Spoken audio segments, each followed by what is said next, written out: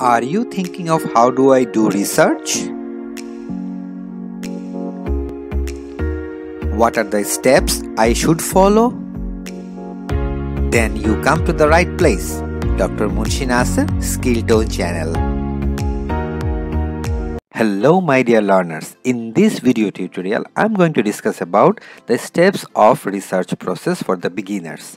We quite often find it difficult to start our research, and sometimes for writing report, for writing assignment, it is actually a general idea of starting any research process.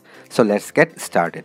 I'm going to discuss this in less than 5 minutes time, so bear with me. And also I'm going to discuss a very interesting hypothesis idea as well. So if you like my effort, please subscribe. Okay. Now the research process starts with initial observation or research question. Okay, so how do I start our initial observation? By looking at the data. Discuss about what are the quantitative data types and what are the qualitative data types in the next tutorial, but in this video we are going to discuss about how we can start our process. So by looking at the data, we can formulate our research question. Why we have to do it? Because we need to understand why this topic bothering us. If this topic is not bothering us, then there is no point of doing research, right?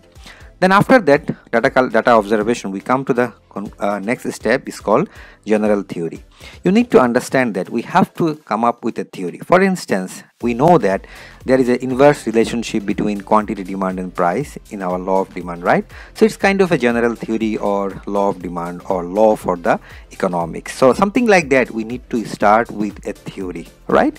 And then we can start general hypothesis, like thinking about a statement of our research, because we have a general theory. So now it should be connected to our field of study. So we need to start with the general hypothesis, and then once we have our hypothesis or a statement, we'll go to the collection of our data to test our theory. Okay, and then next we go to the analyzing our data.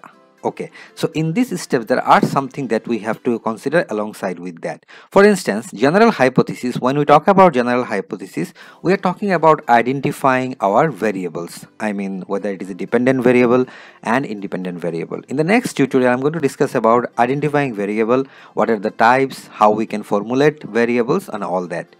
Then the next one is the collection of data. In the collection of data, we are meaning that measuring our variables. So we have to quantify our variables. If it is a quantitative data, so there is no very big problem. But if it is a qualitative data, we have to code the data and then we have to make it in a measurable way. So it is measurable variable that we are talking about. And then finally we are analyzing our data. So when we are analyzing data, we are meaning that either we are descriptive statistics or making graphs of the data set, or we can go for inferential statistics or fitting the model by doing some research modeling, like for instance regression and all that. Now these are the common research steps that we can follow to start our research. We will discuss each and every step in our next video tutorial series. Now let's talk about an interesting hypothesis idea. Now my dear learners, when is a hypothesis not a hypothesis? Interesting, right? So if we have a statement, Metallica were the most influential band ever. Metallica is a very famous band back in 2000, and this band, in my statement, we're talking about it is the most influential band ever. This statement, influential, here in this word, it is difficult and hard to quantify, right? Instead, if we say that the Metallica were the best selling band ever, Metallica were the best selling band ever. Now my dear learners, it becomes testable. We can collect data about worldwide record sales and establish whether the Metallica have in fact sold more records than any other music artist. Carl Hooper, the famous philosopher of science, once said that statements, for instance this one, the non-scientific statement, were nonsense and had no place in science. Good theories should therefore produce hypotheses that are scientific statements.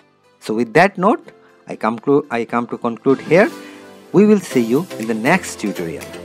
Thank you. Bye bye.